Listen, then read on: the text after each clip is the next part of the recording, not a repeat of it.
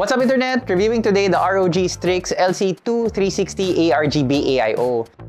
Pero personally, yung question ko sa AIO ngayon, parang medyo mukha na sila lahat. They all kind of look the same. Medyo cookie-cutter na yung design. Medyo mature na kasi yung technology. Wala na masyadong nagtitake ng risks. So aside from the fact na tingnan natin kung quality pa ba yung ROG, malamang, I personally want to see if this AIO has anything which sets it apart from the others on the market. Bago tayo magsimula, dapat alam mo na pinadala to ni ASUS sa amin for review, but they had no say in what we had to say about it. Simula tayo sa installation, and the installation of this AIO is very similar to the installations of the other AIOs on the market. Yung nga, ang dami ng standardization ngayon. If you've installed one AIO, basically you'll be comfortable installing any other AIO. That's one good thing about standardization. Di ka na nangangapa pag nag-i-install ng iba't ibang AIO. In fact, the installation of the LC II 360 ARGB is very similar to the NZXT AIOs. Yung fans, di sila nagda-daisy chain, unlike some of the current gen AIOs that we've tested. They do connect to a splitter which connects to your motherboard. Yung CPU block din, kailangan nung internal USB connector. Again, very similar to the NZXT AIO. So installation, straightforward, no problem. Again, if you've done another AIO, you can install this one. Compatible yung LC2 with all modern CPUs. So kasama dun yung AMD AM4, yung Intel 115X lines, 1200 line, and finally compatible rin siya sa latest Intel 12th Gen 1700 socket. Huwag na tayo paligoy-ligoy pa. The LC2 is a CPU cooler, so syempre gusto natin malaman how well does it cool. Tsaka mas maganda ba cooling niya kumpara dun sa ibang 360mm rad AIOs. At hindi pipitsugin yung mga pinalaban namin against the LC2. We tested it against the flagship models of the other brands. That includes the premium MSI Meg Core Liquid S360, the very excellent Deepcool LS720, which we just reviewed and which we really liked.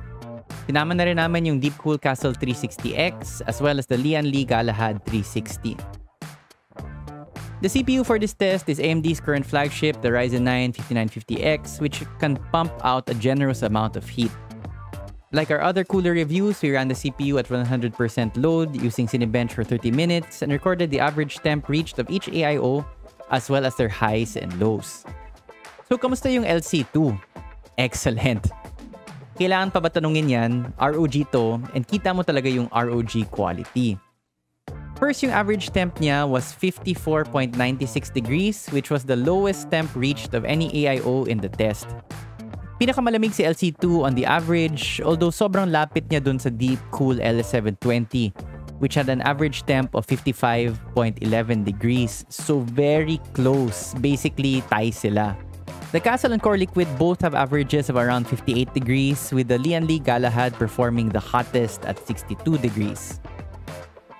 Para sa highest temp reached, second best performing si LC2.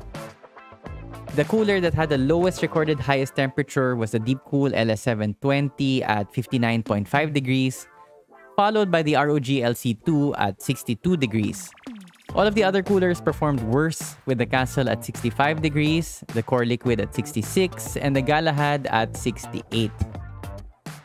Finally, all of the coolers were around the same ballpark for lowest temp recorded during the test, with the LC2 at 52 degrees, then everyone else in the 53 degree range, with the Castle being an outlier at 56 degrees. Personally, di ko masyado pinapansin tong lowest temp recorded kasi parang idle temps lang yan. So any decent cooler will really have decent or average idle temperatures. So overall, very good performance from the LC2. Most importantly, it had the lowest average temperature score. So over an extended period, maaasahan mo na it will cool constantly at mababa talaga temps niya kahit matagal kang nakaload on your CPU. Very impressive that it managed to edge out the Deepcool LS720, which I was really impressed with when I reviewed it last month. Pero di ka bibili ng AIO kung performance lang habol mo. Gusto mo rin yung aesthetics, the sleeker profile and cleaner looks that AIOs have compared to bulky air coolers. Standard ROG aesthetics yung LC2, which is not a bad thing. Una, maganda yung kasamang ARGB fans. They throw light in a diffused way so the light is bright without being overwhelming. CPU block has a semi-pixelated look which is a standard look of ROG this season. Nakita na rin natin to with the ROG Strix Flare 2 Animate as well as the ROG Cetra earphones. Personally, I do like the 8-bit pixelated aesthetics. Playful reminder of how graphics looked like before, and it can be incorporated well into various items. The slash in the middle of the CPU block renders the ROG logo in straighter, more high-res lines, so the contrast, while not subtle, does look pleasing. I also like how the 4 triangles frame the inside of the CPU block well. Sa madaling salita, I liked everything about the aesthetics of the ROG LC2, except walang LCD display yung CPU block. Most of the really high-end AIOs now have LCD displays, like yung tinesting natin Megcore Liquid S360 or everyone's favorite NZXT-Z line of AIOs. So medyo nakakapagtaka na walang LCD display tong LC2. I do like what's there, pero sa presyo na to, I think most people, especially yung mga non-enthusiasts, will be looking for an LCD display. To be fair, yung 360mm rad na may LCD display, mas mahal kaysa sa LC2. But that leaves the AIO in an overlap that you don't necessarily want to be in. Too expensive to be considered a mid-range AIO, cheaper than most high-end AIOs, yes, pero wala naman siyang LCD display, unlike those higher-end AIOs.